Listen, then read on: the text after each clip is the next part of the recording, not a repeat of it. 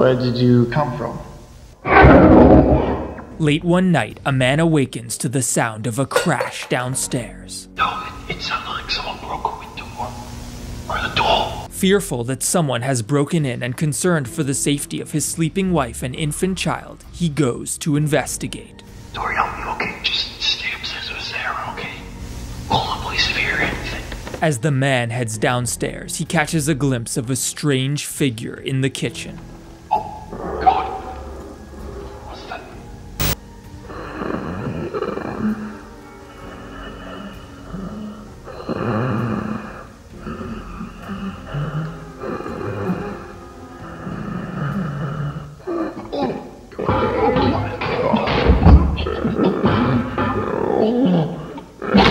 An entrance to inside. Gateways to other worlds. Now, I'm trapped with an evil I am yet to understand.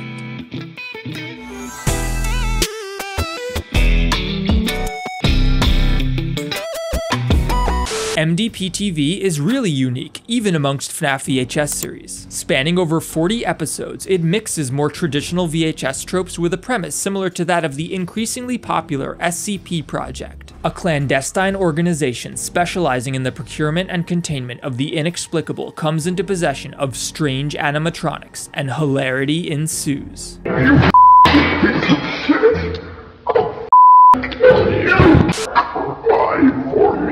I'm just kidding. MD-PTV is actually really intense from an emotional standpoint, more so than any of its contemporaries, and it really focuses on the psychological impact of Afton's crimes and the events surrounding FNAF. We see firsthand how twisted Afton has become within the confines of his metal prison. We witness the guilt that Michael experiences for his failure to prevent his father from constantly coming back. Why can't I just die? We see the wrath of Elizabeth Afton in the form of Scrap Baby, and we see the insanity of Ennard as they struggle with multiple personalities, ripping them apart as they each tug in different directions. I just want to rest, Freddy.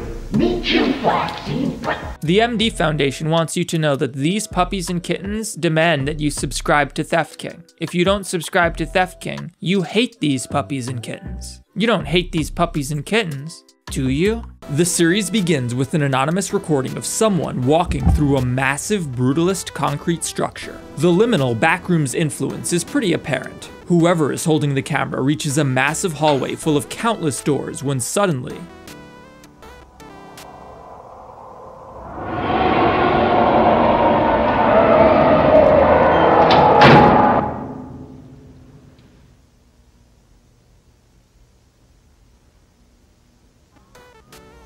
upon fleeing into the doorway, they find themselves in a strange room with checkerboard patterns on the walls. Slumped over and lying against one of them is the animatronic, Springtrap. Upon arriving at the location, agents of the Foundation locate Springtrap, as well as the camcorder that this footage was taken with. Springtrap is placed in containment and put under surveillance. While he initially appears animalistic, they do note that he seems to be saying a few words.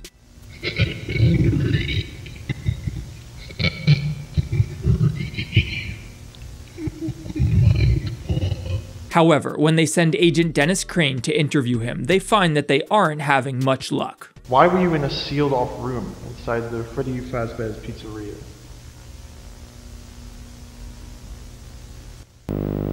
Do you know how long you were in that room for? The Foundation goes to take a biopsy of the strange organic material mixed with Springtrap circuitry, but when Agent White goes to make the incision... Creating a very small incision now. I've breached the flesh cavity. I am... Get scared. They interview Springtrap again, but the robot is still mostly unresponsive, frustrating them. You can play the silent game all you want. We know you have the ability to speak. We know you have consciousness. They have him under constant surveillance, and they know that he's able to communicate. Fed up with their lack of success, the Foundation decides to try a different approach. Huh? What? We're gonna try something different. End it here. 3 weeks into Springtrap's containment, Agent Crane is finally able to get the creature to respond to some of their questions. What is your name?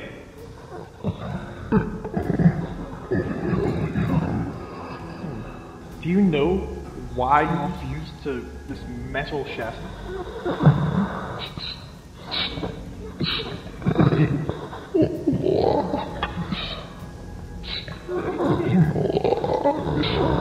What is a spring lock?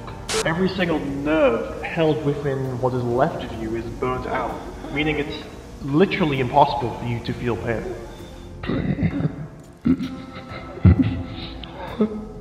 Physical.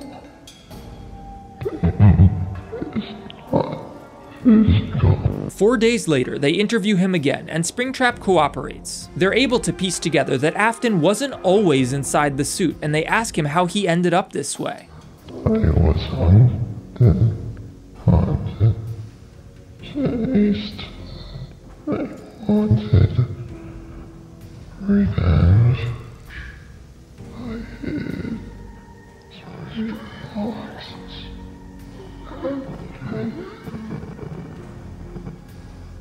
Chased by who? Dead. Why were you in a sealed off room inside the Freddy Fazbear's pizzeria?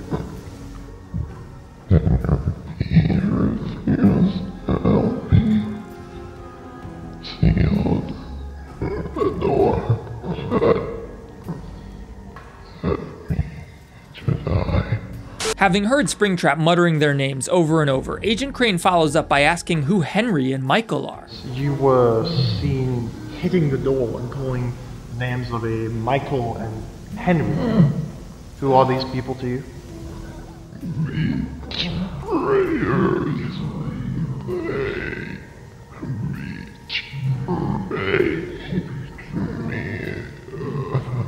He also learns more of the nature of Springtrap's condition. Spring Bonnie. Is this the name of the suit?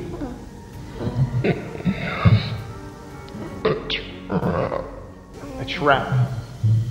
Like a spring trap. However, when Agent Crane asks why Springtrap refused to answer their questions for so long and is only now cooperating. How come you are responding to these questions now? I don't think you realize how difficult... I don't think you people realize how difficult it is for me to respond. Do you know how it feels to have your foot torn apart? Well, Following up on the leads obtained from their interviews, the Foundation locates Michael Afton, who had been living in a sewer, a reference to the events of Sister Location. Upon learning that the organization was in possession of his father, William Afton, Michael allows himself to be taken into custody in exchange for a chance to speak with him. When asked how he and his father ended up in such weird situations, Michael goes into details. How exactly are you both still alive? The amount of physical damage caused to you both should be, well, impossible to survive. I don't exactly know. My father did something back at the old restaurant, something truly awful. His children were going missing, and then my sister died, then my little brother. My mother went missing, and now my father. I've been searching for him this whole time. I have so much I need to ask him. I really love Michael's depiction in this series. You'd think that literally making him a purple person with glowing eyes would be sort of silly, but it actually works. He's just this pathetic, broken man, and I think that's a cool, realistic take on the character. The most important thing that the agent learns from this interview, though, is that William and Michael are not the only ones. No, I suggest you talk to the others. They might remember more than me. Others? Yes, there are more like me out there. The animatronics. Almost all of them are alive and lonely. Some of them just want a friend, some want to kill, and some just want to die. And what do you want? Answers, then death. 2 days later, the Foundation performs a follow-up interview with Michael where he explains a bit more regarding how he ended up this way. How exactly did they do this to you? They used me as a means of escape, tricked me, and led me into the scooping room. Having assessed Michael, the Foundation finally allows him to meet with his father. Before we allow you to talk with your father, I think it's only humane of me to tell you that he's not the man you once knew. Father, it's me, your son, Michael.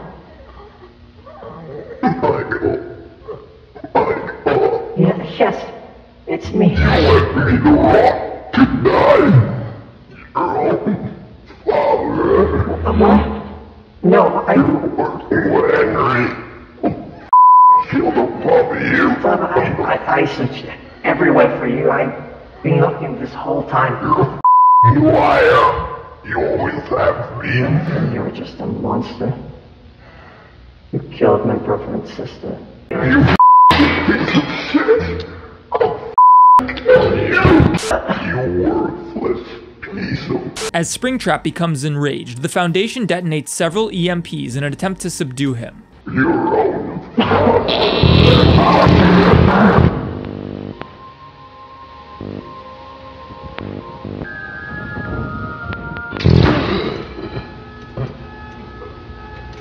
They shot me. Those people are going to die.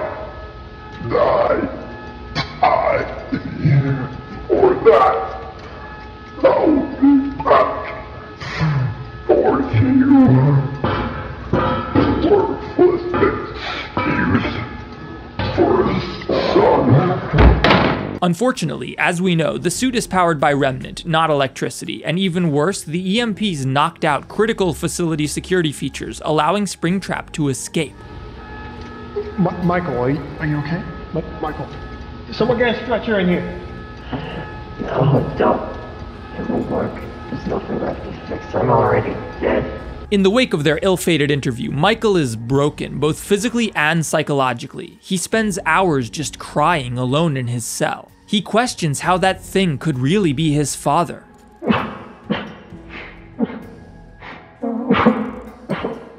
Agent Crane goes to interview Michael again, but upon seeing how upset he is, he goes off script. You know what?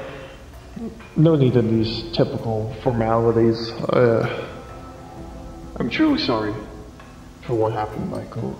After giving Michael a few days to recuperate, Agent Crane goes to interview Michael once again. However, Springtrap is on the loose, and that's the top priority. Agent Crane asks Michael if he has any idea where his father might have gone. Do you know where he might be, or where he might be heading to? I think... No, I don't.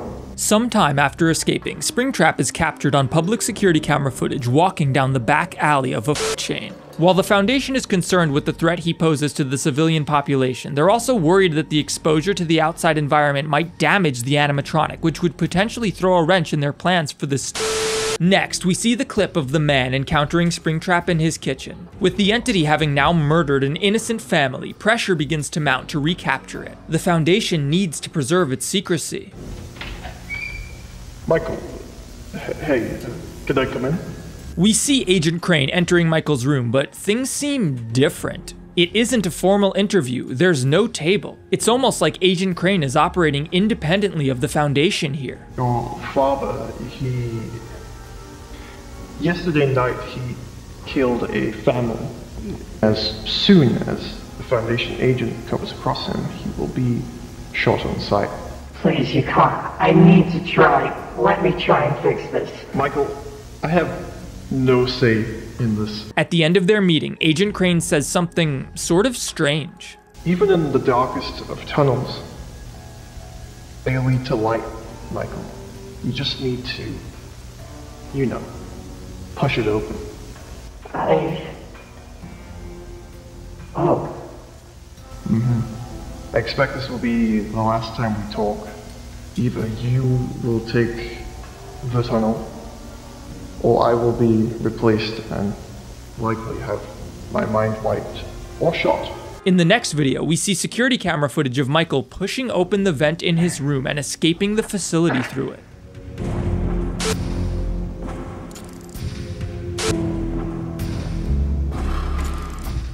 If it wasn't obvious, Agent Crane helped Michael escape, although I find it hard to believe that the Foundation would ever allow such an obvious security flaw in their facilities, but whatever. In the wake of this, the Foundation is torn. While Agent Crane is facing disciplinary action for his role in enabling Michael's escape, some agents feel that he's the best at what he does, that he's the only one who can resolve this and recapture Springtrap. Agent Crane is currently being demoted in rank as a result of his actions with Michael. Why exactly is he being removed? He's the best at what he does. However, as all of this transpires, a new animatronic materializes into their world.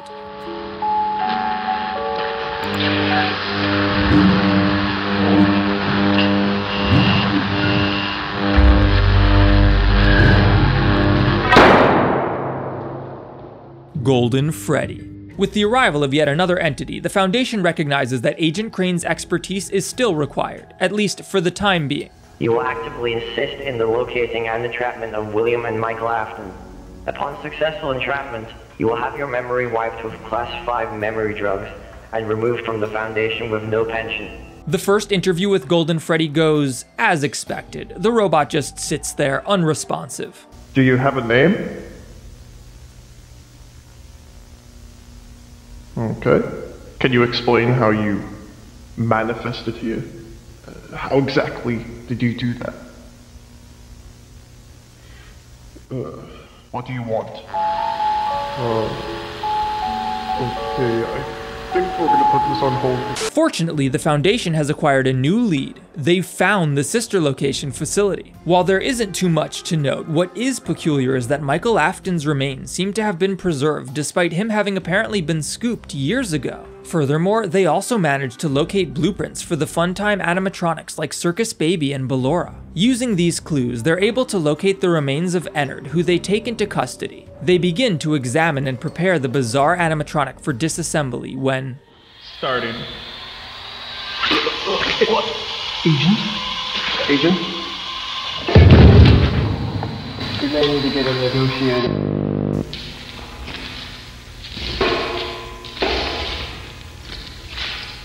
Once again, they call in the expert, Agent Crane.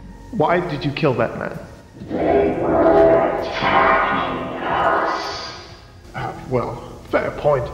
Do you have a name? Lovely name, Ennard. I think we got off on the wrong foot here. We've had nothing but bad experiences with animatronics so far. Afton? William, you know? Tell me what's here. This voice breaks of death. It follows him like a sword. A song? When Ennard explains how death follows Afton like a song, it catches Agent Crane off guard. Michael had also explained that he heard the same sort of song in his head, pulling him towards Springtrap. It's as if a song is playing in my head, a lullaby that gets louder and quieter depending on where I am. Could this be some kind of signal calling you? Maybe, I'm not sure. Agent Crane tries to make an arrangement with Ennard, but the animatronic makes a grisly demand. Yes, he was here, but not anymore. We have much fun here. The Foundation makes an arrangement to provide Ennard with food in exchange for their cooperation.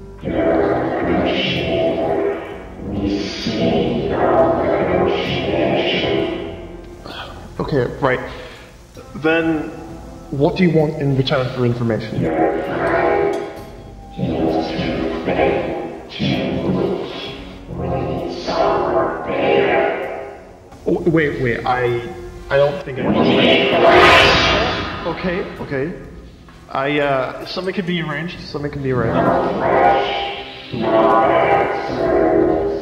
Ennard is dope in this series, by the way. We get this awesome scene of the Fun Times arguing amongst themselves from within Ennard's single body, and it's just really well done. Dang it, Ballora! You can't keep doing this to us! Yeah, these people could help. She's acting like Circus Baby. These people could do good for us. But no, you just want to be the big scary monster they see us as. Funtime Freddy wants to cooperate with the Foundation and cease this needless killing, whereas Ballora is still rather vicious. As soon as they get what they want, they will destroy us. Funtime Foxy tries to stay neutral, though he seems to be leaning towards Freddy's point of view. She might have a point here. What? They'll take her side, but they will. Agent Crane is sent in to interview Golden Freddy, explaining that the suit could be repaired in order to restore its mobility. Surprisingly, for the first time, the animatronic speaks. All we ask in return is answers to our... Okay. Thank you. Golden Freddy's appearance was preceded by the sound of a music box playing.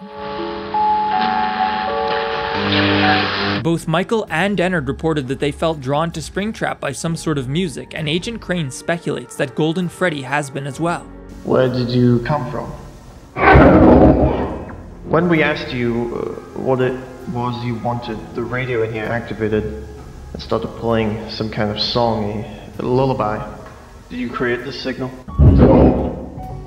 By any chance, do you think this signal is pulling you, metaphorically or even physically, to a specific location? Yes.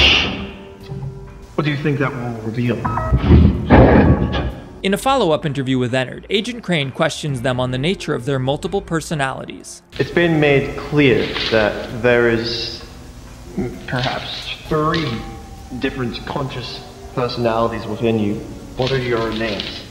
I'm Funtime Foxy. Funtime Freddy.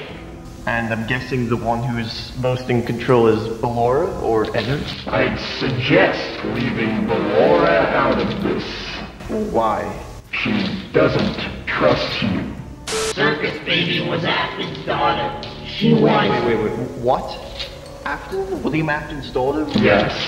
But you said she was once a part of you. She's an animatronic. She was once Afton's daughter. But like all of us, she was contorted into a monster. Poor girl. Forced to haunt the very machine that killed her. With these revelations, Agent Crane finally begins to put the pieces together. My god. You are all the missing children. All of the animatronics. They... Oh god. Having finally discovered the truth around the missing children and Afton's crimes, Agent Crane once again speaks with Golden Freddy to try and learn more. However, unlike the other animatronics, they seem to have already been aware of this. They don't seem to care much about their former life, however, having been consumed by their desire for revenge. Evidence supports that these animatronics are the missing children, and that they have somehow had their minds, personalities, or souls trapped within these robotic designs. I'm sorry to say this, but it's likely you also fit in this scenario. I remember everything. I know who I am, who I was. So, you are also a victim. Irrelevant. What do you remember of your life before this? Irrelevant. What was the last thing you remember before waking up within this animatronic? A mouth. A mouth? What do you mean, a human mouth? An animal? Freddy. As in the same animatronic that you are currently... Yes. Do you remember your name? By any chance, does the year 1983 mean anything to you? Irrelevant. However, Agent Crane has a trick up his sleeve. It turns out he knew more about Golden Freddy's past than he had been letting on. Well, I didn't want to do this, but... in the year 1983, there was an accident. An accident that led to a child being put into a coma and then later death. This was William Afton's youngest son. This conversation. His son was brutally and severely injured by one of the animatronics due to a prank gone wrong, including his own brother, Michael Afton, and friends. For the remainder of that boy's life, he lied on a hospital bed with horrifying brain activity that highly suggested that the boy was being tormented and perhaps even tortured by their own subconscious as their mind collapses in on itself. While his father could do nothing but sit with him and cry. In what is becoming a pattern, the Foundation gets word of yet another animatronic, and they send a SWAT team in to retrieve it. As you can imagine, things go super well.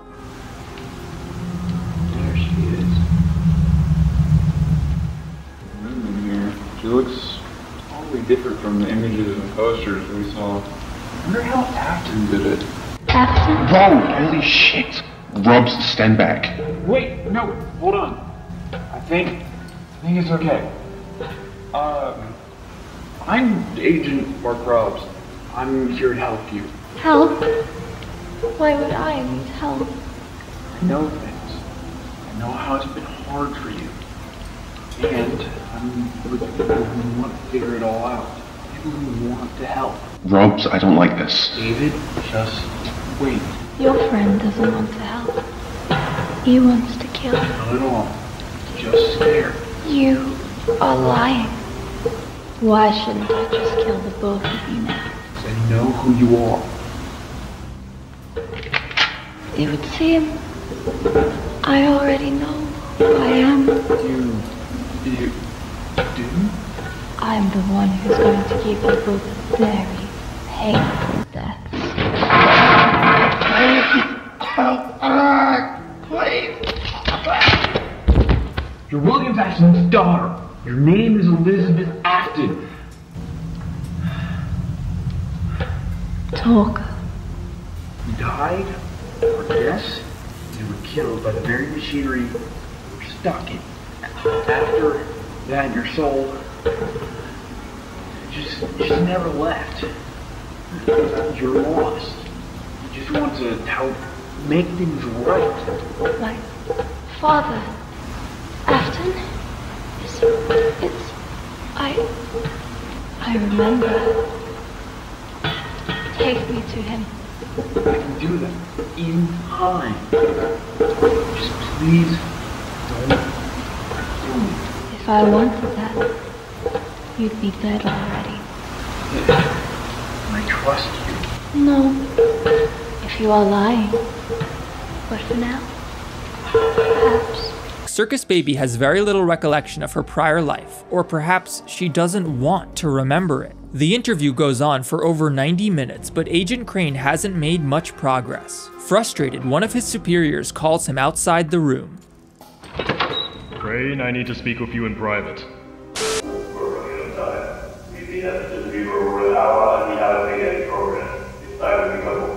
In the wake of this unsuccessful interview, the Foundation decides that drastic action has become necessary. They approach Ennard again, this time with the suggestion of a meeting between them and Circus Baby. We found Circus Baby, Elizabeth Afton.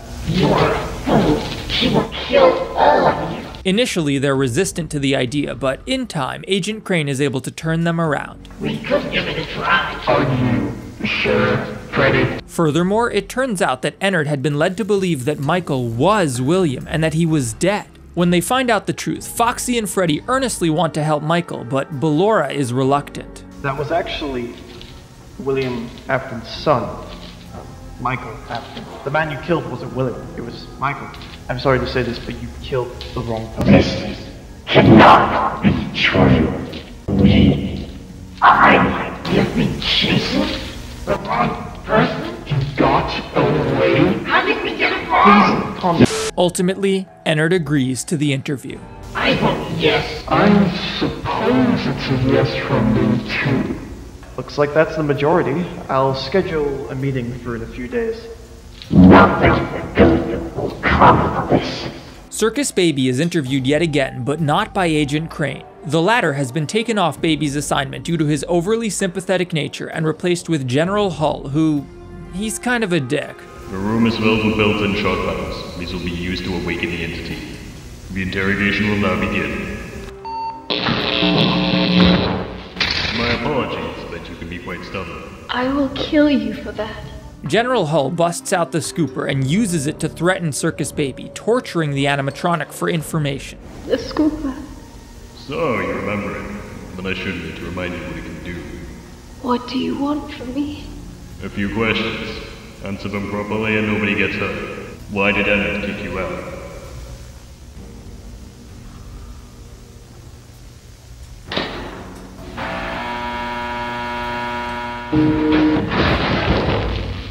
Why did Ennard kick you out?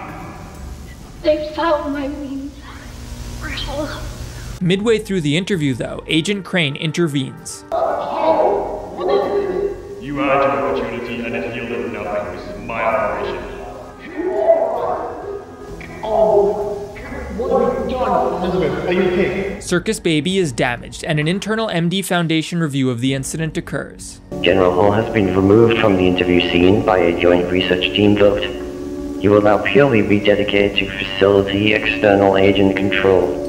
MD-PTV is still ongoing, but the channel is literally like a handful of subs away from 100,000, so please go over there and give them a sub after this. It's a really cool series, and they really deserve it.